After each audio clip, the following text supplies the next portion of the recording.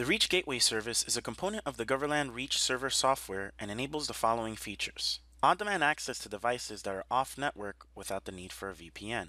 The ability to manage any external device in the background using all of the Goverlan console tools like reporting, software deployment, and patching. Internal devices that roam off-network like laptops will automatically register themselves to the Reach Gateway as well, providing seamless access to roaming devices regardless of their network location. Secondary gateways to enable centralized management of multiple sites that are off-network without the need of a VPN connection. Before configuring your Reach Gateway service, here are some important things that you will need to have. A static public IP address or public DNS that the Goverlan agents will use to communicate back to the Reach Gateway. Access to the network firewall to create a port forward rule that will route all traffic to the Reach Gateway service. And optionally, a TLS certificate for increased security for all of your external device connections. Implementing a Reach Gateway is fairly simple. After installing the Goverlan Reach Server on a Windows 2008 R2 server or above, launch the Reach Server console. Then, click the Reach Gateway Service tab.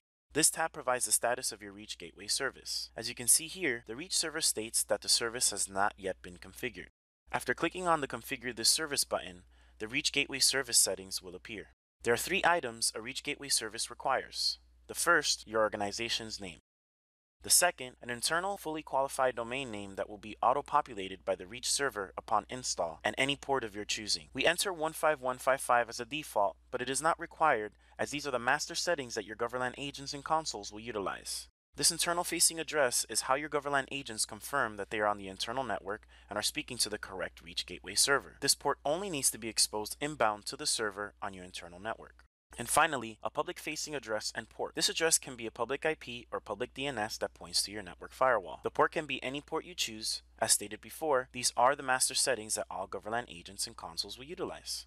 For those who are security conscious, you have the ability to secure your Reach Gateway service with a TLS certificate. This certificate must have the public DNS in the subject and must be publicly signed by one of the major certificate authorities. The server will then recommend port 443, though it is not required.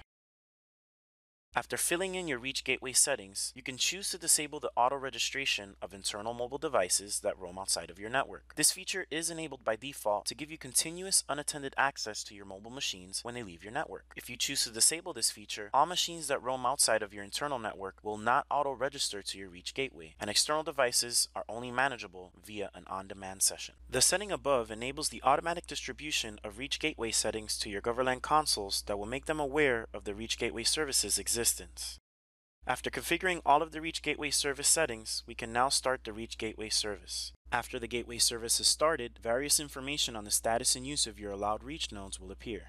Once the Goverlan console detects the Reach Gateway service settings, the on-demand and external devices areas will appear.